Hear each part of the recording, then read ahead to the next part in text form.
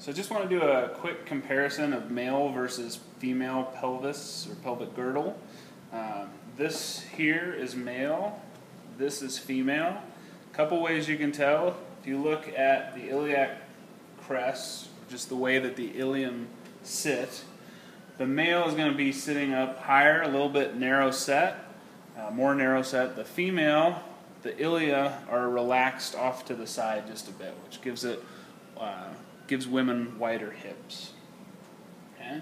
Looking at the pelvic inlet, male has more of a circular shape in this pelvic inlet, and the pelvic outlet is very tiny, very narrow here. So compare that to pelvic inlet for female, which is a little bit wider, right?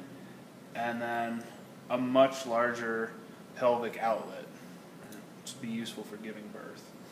Both of these have the coccyx broken off, so you have to keep in mind that's a space that would be further confined. Another place you could compare is at this angle where the pubic rami meet. So in males, notice that this is a pretty acute angle, whereas in females, this is getting closer to 90 degrees.